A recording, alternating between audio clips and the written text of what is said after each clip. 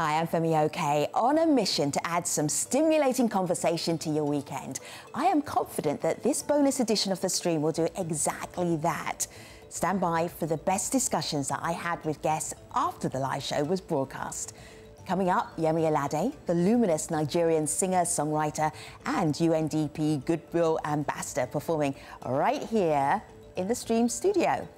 I'll also bring you news from the tense political situation in Tunisia. But first, let's head to Louisiana, a state that's still reckoning with racism in its criminal justice system. Until 2020, it was possible for a jury in Louisiana to find someone guilty, even if only 10 of the 12 jurors agreed. Non-unanimous jury verdicts are now illegal, but around 1,500 people are still serving time because of them. Here are guests Jamila Johnson, Nick Castile and Jason Williams, passionately explaining why their fight for justice for the incarcerated is so difficult. I'll tell you a story about Betty Brodden. Betty Brodden, because there isn't enough conversation about women in the unfairness of our system. She was convicted of second-degree murder and spent nearly 38 years of her life in jail without the opportunity of parole for shooting and killing a man who threatened to kill her with a gun, attacked her, and sexually assaulted her multiple times inside of her own apartment over the course of the night. She got a hold of his gun, and she was able to kill her attacker. Think about that. You hear folks from all over the country talk about standing your ground. In this instance, she was convicted by a non-unanimous jury. We were able to address it, look into all the facts of the case. She should have never been arrested, right? If a man was raped in his home and shot his attacker, he'd probably get a key to the city.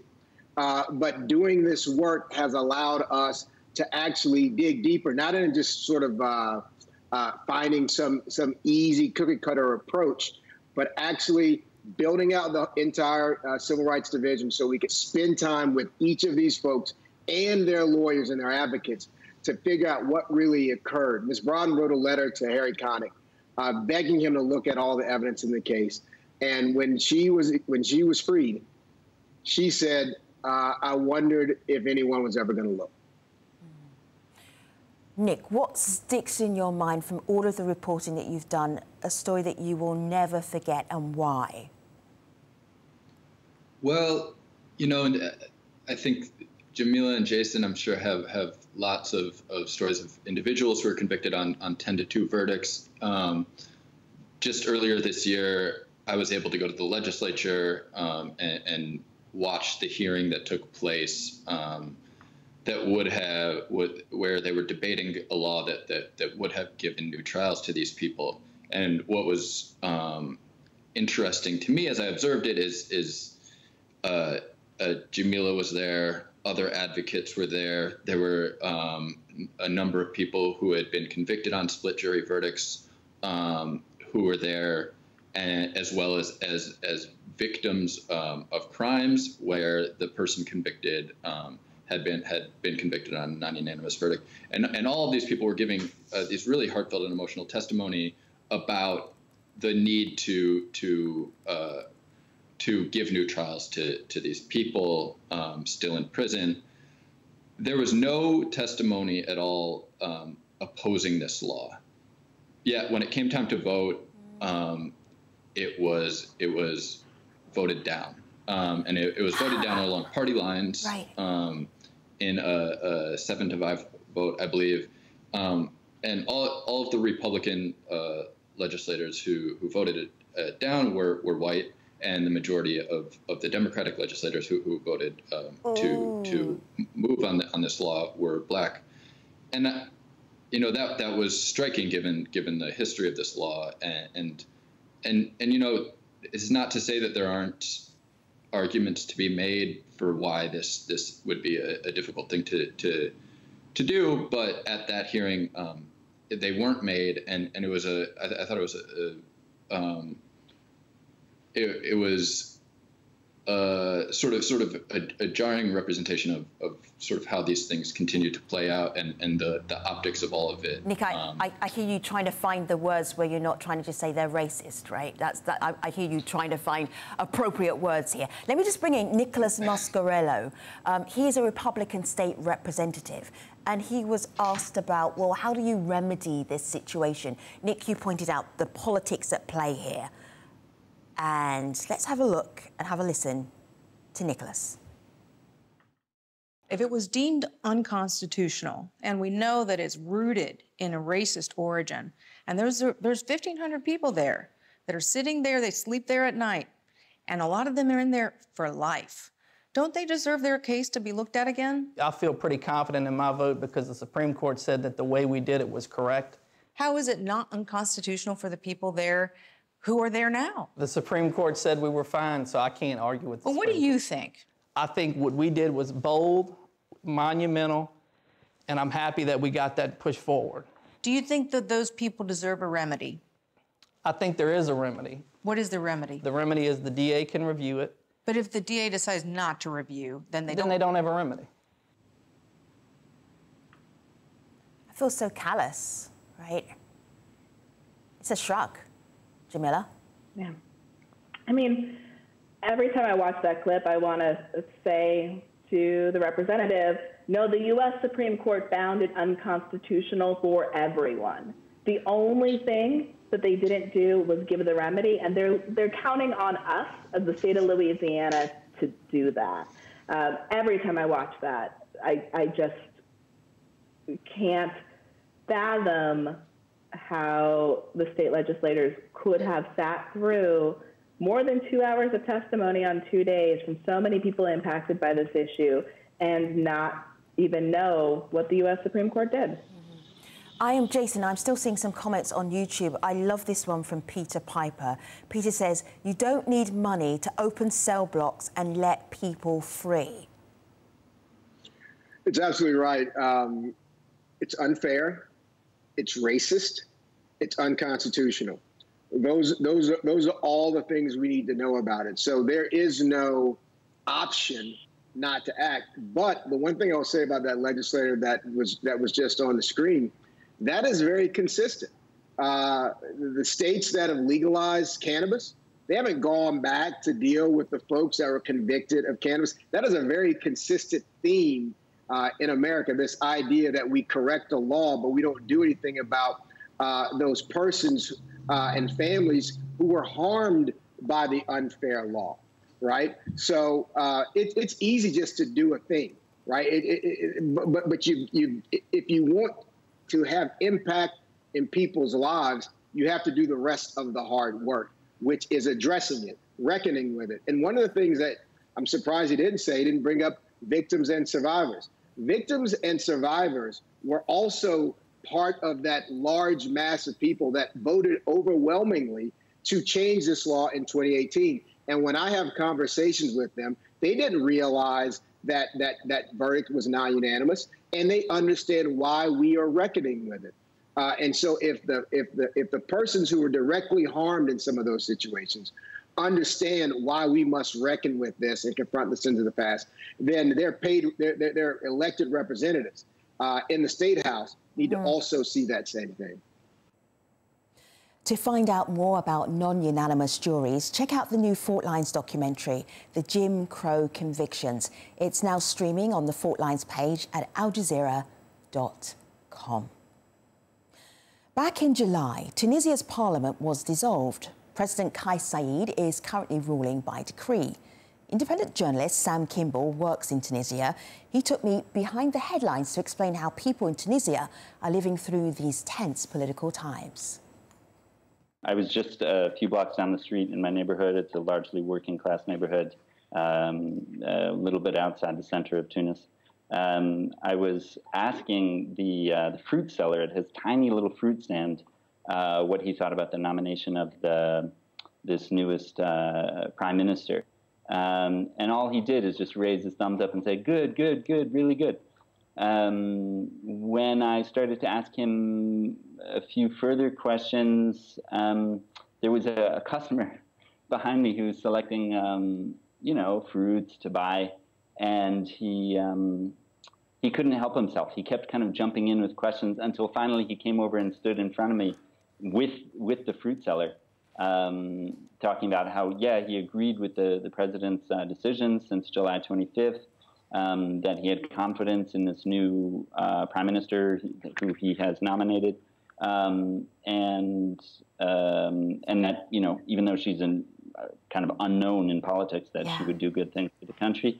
But when I asked him about accountability for those who are seen as corrupt and mishandling the country and especially its wealth, he said, that's a really good point. Yeah, because the president, Kais Saied, had taken these measures saying that he wanted to combat corruption and that he was going to hold the corrupt who were stealing the country's wealth accountable. And he said, yeah, well, there hasn't really been any accountability. I said, well, what will you do if there's not in 6 months or a year or 2 years? He said, well, you know, we're smart. We're smart people. We'll go out into the street, or the military will take over. And in the current circumstances, there's so much desperation that there is a chunk of the population that sees the military guiding the country, at least in some areas, as a better alternative to the kind of political chaos and the economic decline that most ordinary Tunisians have just experienced over a lot of the last 10 years. Sam, I've just brought up a headline. This is from earlier on this month, or a little bit before that. I'm going to show it to you here on my laptop. It's about Tunisia's first female PM. What would be your Sam unfiltered take on the PM? What do we need to know? What can you tell us? My Sam unfiltered take is kind of what I gather from conversations on the street, on the phone, on social media. I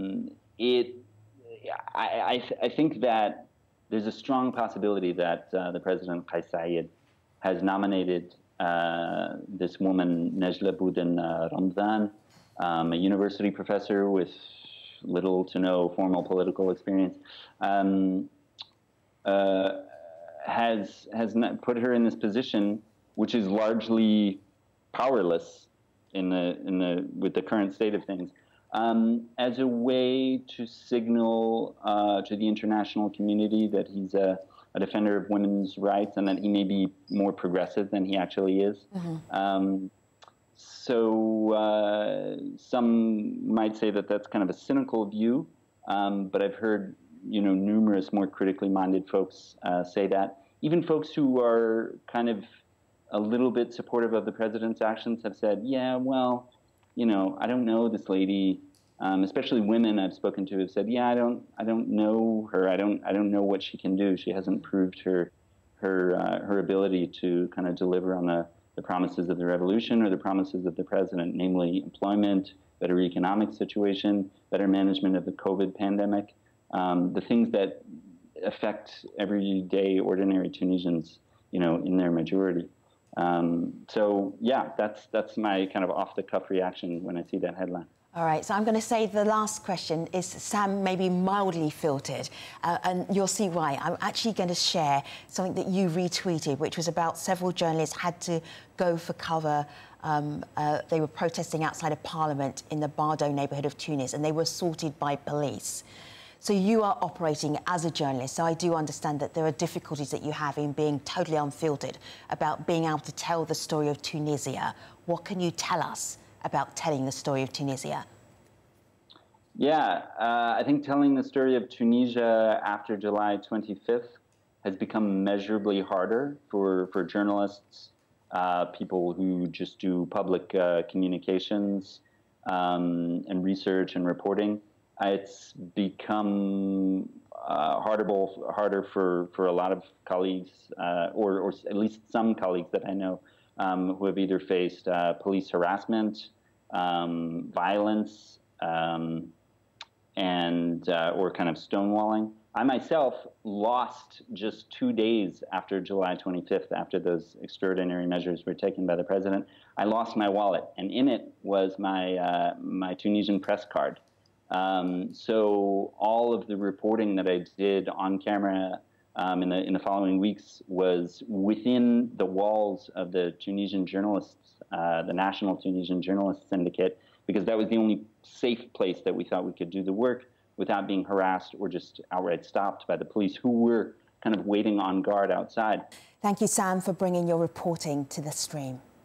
And now, as previously advertised, the behind-the-scenes conversation I had with one of Africa's biggest singer-songwriters. Please welcome, performing Shekere, the queen of Afrobeats, the darling of social media, UNDP Goodwill Ambassador Yemi Alade.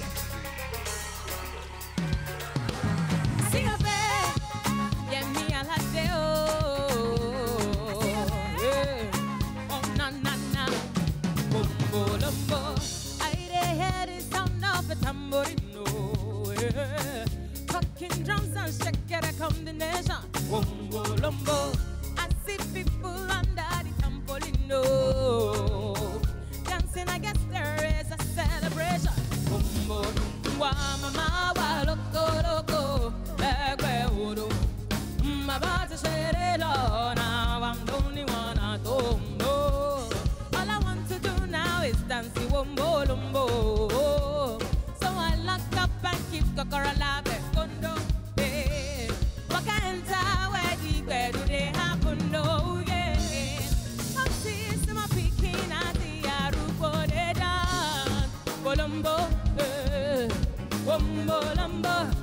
Wombo lumbo, yeah, yeah. Wombo lumbo, laga odo, odo.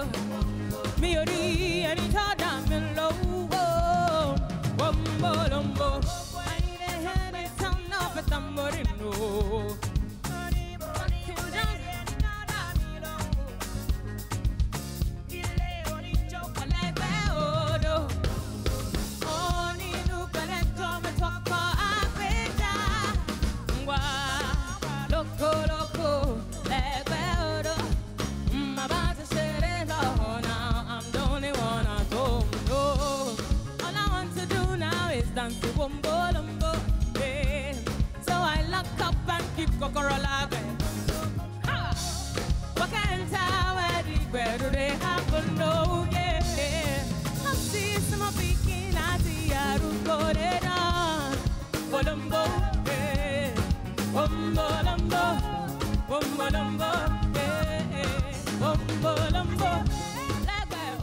I've been touring for about 4 or 5 years, and I notice every time that my audiences seem to be a bit different from my counterparts. It has a mix of many kinds of races, different tribes come together, and I'm happy because music, when it comes to music, there is no one language, because music itself, it's a language. I love this. I'm just going to show this on my laptop because this made me laugh. It's one of my favourite videos. So it's from your Twitter account. It says, in the middle of nowhere, North Adams. Oh, yes. Okay. Yes. There's a backstory to that, but this, I'm just going to show you one more picture. People staring at you, but not just staring at you, they are singing along. And they are now, I can tell, Yemi Alade fans. What is going on here? This is a mixture of cultures. Yes. Countries. Yes. What in your music is reaching out to people? You know, when I first arrived at the festival, because actually a festival in North Adams, Massachusetts, I was like, am I at the wrong festival? They said, no, we actually booked you for this show. We love to hear your music. We think that everyone out here should get a piece of Yemi Alade. And I'm like, that is all I needed to hear. And so I decided I was going to take them on a journey, and the response was beautiful. And like I said, when it comes to music, there is no language. Music itself, you feel it. It takes control. Look, I tell you, when I looked into the audience, the oldest ladies, the ones that looked like maybe they were 60, they danced the most. They were just going at their own pace. And look, if you had walked past one of them ladies without looking well, she probably would have given you a punch and gone on with her dance. It was some Jackie Chan. Everybody was really, the energy. To be sincere, in a long time, I haven't felt that much energy in forever. It was so beautiful. I loved it. What is it like when you're staying on stage and the audience is singing back to you? It always hits home for me when I see the audience singing my songs back to me. It means that they have literally digested the music, they understand it, it's part of them, it's now their song. And I'm just happy to share that moment with them, because that's why I'm out here, to actually share the moment with my people. Yeah. I notice on social that there are a number of really well-known Nigerian artists touring the US right now. It's like a reunion. Exactly. All going. What is it? A coincidence? Is it something about Nigerian music? What is going on? Is it a takeover? You know, I wish there were just one way. There was just one way to answer that question. But I think that if you check even the previous years, there's been every time that I'm touring, a lot of other artists are also touring. But this time around, I think it's a bit more special because it's mostly the Nigerian acts that are out there. And you know, the rest of the world hasn't exactly picked up on tours. So maybe we're really just enjoying the spotlight. Takeover time. I like this. This is a very Nigerian thing to do. Yeah. I have to ask this about COVID and touring because I was shocked when I saw that you were going to be touring the US. It took a while for you to come into the country to get your visa. Sis. What is that like? Because other artists are probably looking at you going, how did Yemi Alade get to tour? How is she doing that in COVID? So first of all, in 2020, I got 3 tours cancelled, obviously because of COVID. My American tour, my European tour, and for the first time, I was going to tour Asia. That really broke my heart because I've been looking forward to that. And so when the opportunity came to tour America, I almost didn't want to go. But then I felt an awakening, and once that happened, there was no stopping me. So I did the necessary applications. My agent filed the necessary documents. Because I was in London for Yam Festival. And if you're in London, you need to stay another 14 days before you come into the States. I was privileged to get a special kind of visa that allows me to go into any part of, to come into America from whatever country, especially because I'm touring, and these events can't go on without me. Yeah. I'm obviously here on a work visa. Yeah. And obviously that also helps to better the American government and the American economy, and also better my, my status and reach out to my people, but yeah. There's one story I'd like you to tell just to end with, and it's a story from your dad who's no longer with us. But it's a story about him counting out beans. There were big beans and little beans. You know too much, Femi. I know just enough, You Miss know too Alade. much. Tell us the bean story, because I think it's a perfect story to end on. Oh, my sweet daddy. I miss him every now and then. My mom's birthday was a few days ago, and I got her a little gift. I really wish that I had gotten 2 cars, because I really wish my dad was there. It should have been 2 cars, not 1. Ugh. I miss him, and there's nothing can replace my dad in my life, ever. I will forever. I can't wait to see him. I'll wait, anyways, because I need to do some things on Earth. But, the story about beans. So I don't know what touched my daddy on this particular day, but he called me into the living room and my younger brother, who was very distracted. I don't think he remembers the story. And he says, Yemi, come here. Bring a cup of beans with you from the kitchen. I said, Daddy, for what we've cooked? Bring it. And then I bring it, I'm all grumpy. I'm like, what does this man want now? I give it to Daddy. And then he says, just watch me. He puts the book aside, because he's always reading. He puts his book aside, takes a cup of beans, and he shakes it. He said, wait, look into this cup. What do you see? I said, Daddy's beans now. The person that brought it for you. Say, hold up. Look at it now. Describe what you see. I tell him, Daddy, I see some small beans. I see some big beans. They're different in size. And then he shakes it a little more vigorously. And he says, now what do you see? I say, oh, there's only small beans on top now. He says, exactly. That is how life is. It doesn't matter if you come from a privileged background, if you are big or small, you're rich or poor. As long as you put in that vigorous work, you put in every element of yourself into that work, you will come out on top. And I think that is what I have applied in my entire career, even my life as a person. When I involve myself in anything, I give my all. And I'm thankful to my dad for, being the perfect example, even until his last day. He was a very selfless man, very determined, very disciplined, and he definitely groomed me into the woman that I am today. Oh my goodness, what a story. Thank you, Yemi's dad, for producing such a fabulous daughter. Or as we say in Yoruba, Osheo. And that is our show for today. I will leave you with Yemi Alade playing us out. Thanks for watching. Be like Africa, nowhere be like home. Anywhere you go. You go, cause Chicago. Nowhere be like Africa, nowhere feel like Washington, D.C.